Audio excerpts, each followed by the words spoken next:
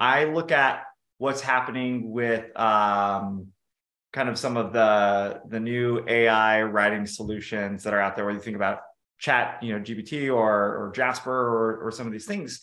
And I see lots of people getting really excited about how this can create content for them.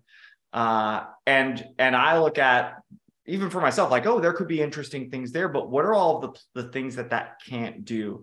And we are already super saturated with content that's out there. And I think this is only going to create even more of a mess, frankly.